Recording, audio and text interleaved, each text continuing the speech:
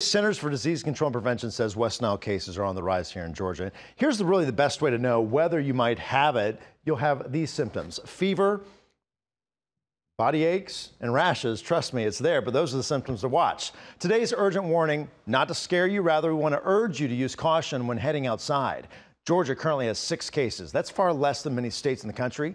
The cases are in these counties: Chatham, Cherokee, DeKalb, Fulton, Hall, and Richmond. Atlanta News' first Abby Casores reports. Total life-changing moment with one mosquito, which just... West Nile virus is the last thing Ann Dillard expected as a healthy 53-year-old living in downtown Atlanta. She's here at Emory Hospital, unable to move her legs and awaiting physical therapy. It started as a rash, then a fever.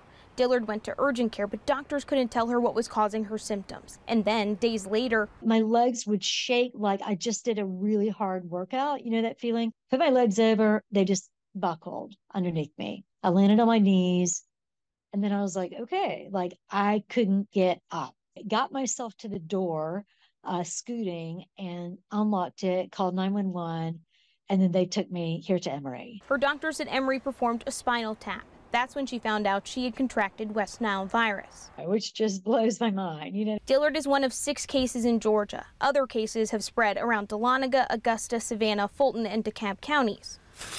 Natasha Agramonte with the DeKalb County Department of Public Health is catching and testing mosquito larvae in these traps. When mosquitoes test positive, they treat in those communities. In other parts of the country, it's been a little bit higher than it has been here.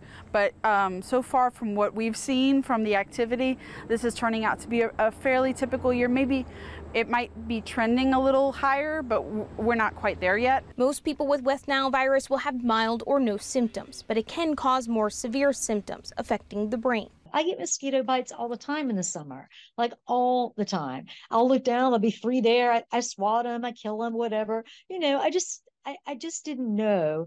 Dillard says if she would have known, she would have taken precautions, and she's telling people to do the same.